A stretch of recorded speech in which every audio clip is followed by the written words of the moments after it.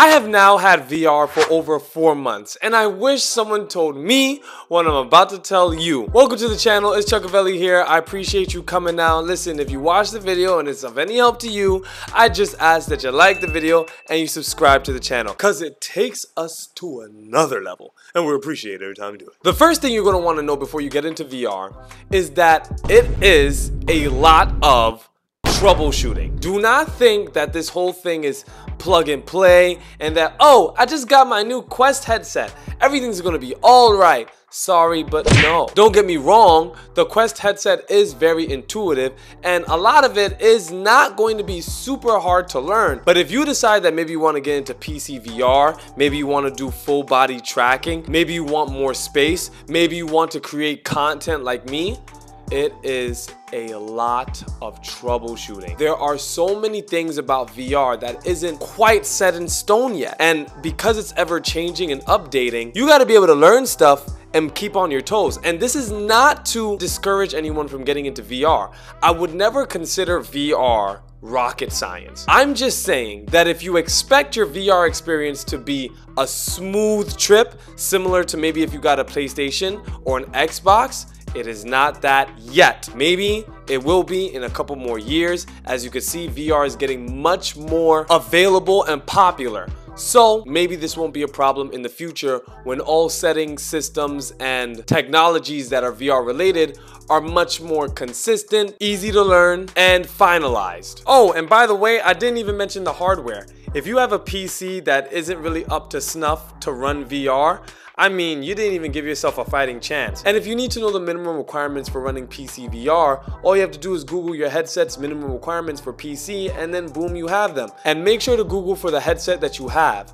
Different headsets have different requirements, so keep note of that. Number 2, accessories are a must. Whether you're getting Vive or you're getting Quest, or shoot, maybe you're getting some other random kind of VR headset or something, accessories are a must. I myself kind of tried to dodge around it and things like that, but you're going to want accessories sooner or later. You're going to want a better face guard, a better head strap. You're going to want better mics. You're going to want better speakers. You're going to play games where you're probably going to want more immersive experiences, like first-person shooters where they give you an actual VR gun to use, or just golf and using like a VR stick to play it. Like, there are so many accessories in the VR world that help you become more and more immersed in the game. And for people who get into VR, that's what you're looking for. It's not an endless thing of spending money, but expect to spend some extra money on accessories that you like, especially since in the future we are looking at full body suits for VR, VR treadmills, haptic feedback so that you can feel when a person is touching you or hitting you.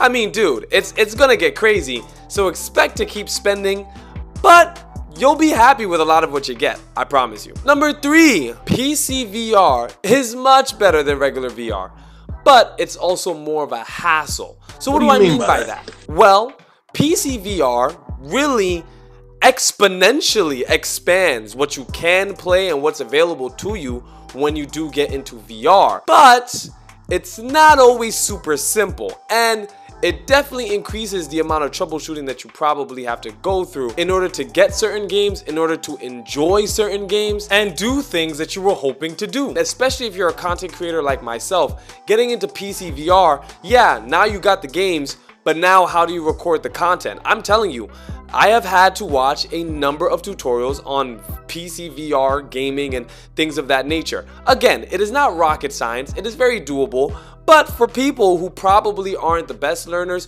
or hate to learn, it's a bit of a journey, and I'm still on it. So I haven't perfected it at all. I'm still learning, but hey, if you're patient and you stick with it, PCVR is hands down the most effective route. And when they make it more accessible and easier to put whatever's on PC in the headset itself, like what Oculus Quest is trying to do, I'm sure things are going to get way better for the VR space in general. Number 4, spacing and environment. You see, VR is generally an active thing. It doesn't have to be. There are a lot of VR games that you can play sitting down or even laying down if you'd like. But generally speaking, people do like the immersiveness of actually feeling like they're walking around and moving around and raising their arms and all these little things in a VR game. So one thing I definitely underestimated, and a lot of people underestimate, is movement and spacing. Make sure that you have a lot of room to do what you want in your VR space. Make sure that you know where you are. Make sure that you create boundaries within the VR headset so that it can alert you for when you're getting close to a wall or outside of your play space.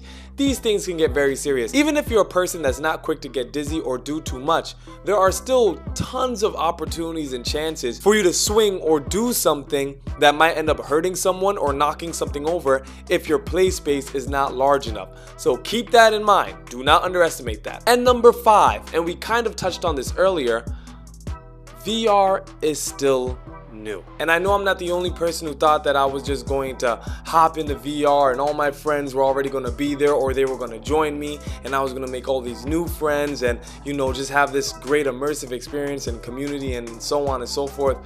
But, you know, that wasn't the case.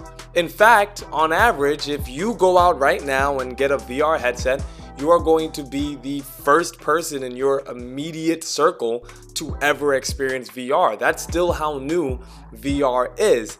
And with that being said, it can be a little daunting to want to step further into the metaverse. But I really do encourage you to do so. Being the first is not the worst thing to happen. In fact, it'll put you ahead of what's probably going to be the next technological boom over the next decade or even 2 decades. Think about it. You're the first one to be in the metaverse, and then all of a sudden you're the first one to make VR videos. Then maybe you're the first VR millionaire. Maybe you're the first person to make a good VR game that, you know, changes the world. Like, you know, what happened with Minecraft or maybe Call of Duty or even Fortnite, right? And by the way, you can always find community because you can get on Reddit. You could even get on VR chat and meet some new people, though be careful because VR chat can get pretty dark sometimes. There's also Discord servers, or you can hike up your pants and strap your boots and create your own community, kind of like what I'm doing right here, and I'm sure you'll go very far. So just because it's new doesn't mean you should be scared. I recommend you keep going, keep pushing, and see me in the metaverse. Thanks for watching the video, guys. I appreciate it. Remember to like and subscribe. Chukavelli was in, and now Chukavelli is out. Peace, y'all. Have a great day.